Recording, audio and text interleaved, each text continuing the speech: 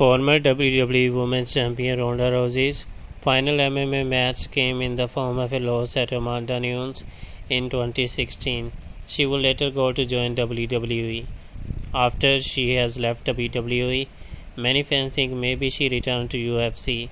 During a recent interview with Justin Barrasso of Sport Illustrated, Ronda Rousey was asked about a potential UFC return.